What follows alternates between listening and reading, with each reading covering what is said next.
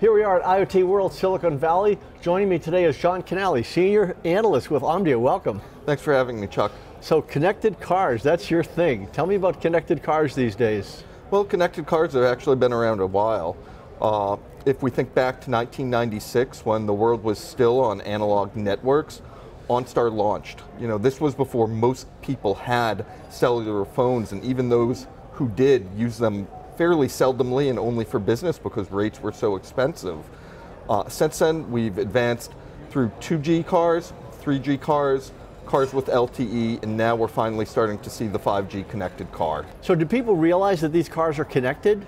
So initially, many people only realized their car was connected when they were in a crash, and the car made a call out to emergency services to deliver ambulances and other life-saving services. Now it's really moved to much more daily relevant features such as in-vehicle Wi-Fi. I assume that many of the consumers buying the first cars with 5G will be very aware that they are early adopters and buying vehicles with 5G connectivity. So are people paying for this in their cars?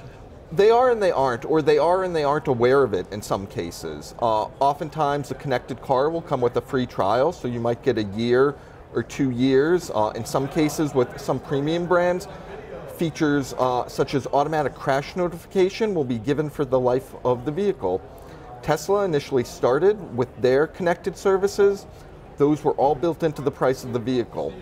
Now, as we move to other features, such as being able to turn your vehicle into a Wi-Fi hotspot, there often is an aspect where the consumer will be expected to pay after a trial period. Some of the carriers have been very creative in bundling this, where you can add your car as another device to your pool of data.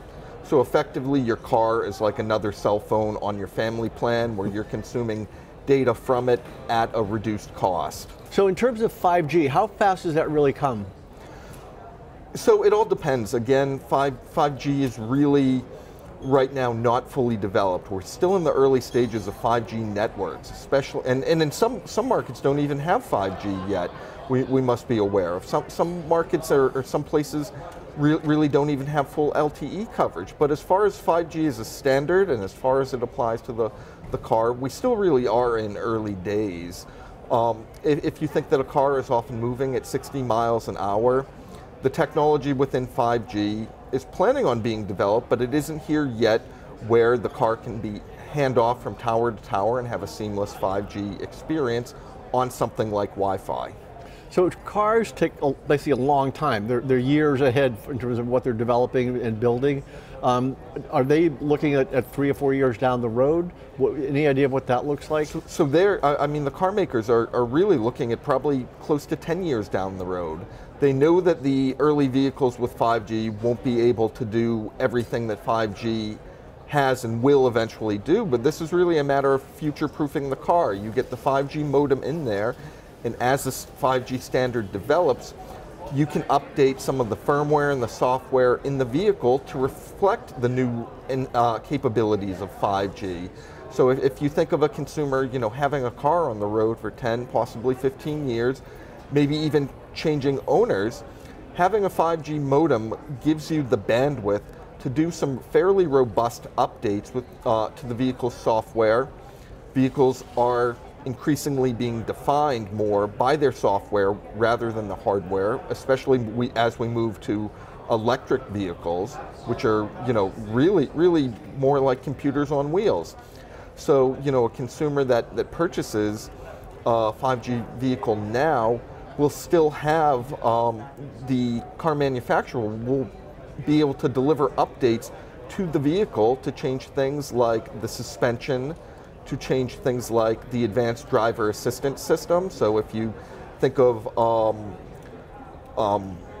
forward collision warning, advanced cruise control, as we're moving to autonomous driving, a lot of that's going to be software defined, and the ability of the OEM, the GM, the Toyota, the Ford, the BMW, to push updates over the air to the vehicle is incredibly powerful, not just to keep the vehicle relevant, but also for measures such as controlling for defects. It's very costly when there is a recall in a vehicle and the consumer then is inconvenienced, has to bring the vehicle into the dealership then bills the OEM, potentially hundreds of dollars, potentially thousands of dollars, when perhaps a software patch could fix that warranty recall and save a considerable amount of cost. Right. Do you see any integration, at least in the foreseeable future, with smart cars, smart cities, smart buildings, smart home?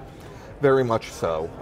There are a number of companies, including Qualcomm, that are really spanning the connected car, as well as really the connected ecosystem, so working with smart parking companies, smart lighting companies, particularly traffic lights, understanding that vehicles will need to communicate with each other if we're going to move to a more autonomous driving environment. So yes, there's definitely the need for what we call vehicle to X, or vehicle to anything communication, where a car will need to talk to potentially pedestrians, the car will need to be aware of what is going on at a busy intersection.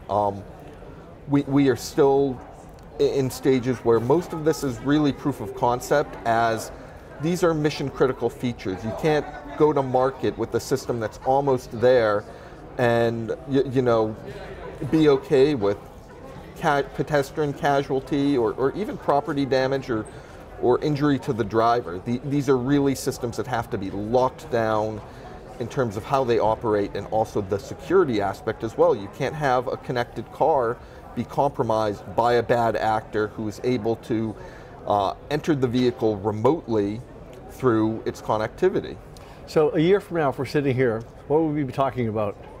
Oh, I think we'll still be talking about 5G and the connected car. It's really just going to be arriving in North America. Regionally, China is actually a bit ahead of us, both in terms of the infrastructure rollout of 5G, but also a number of their domestic brands, ones that wouldn't necessarily be familiar to consumers in the US or Europe, have already started rolling out 5G.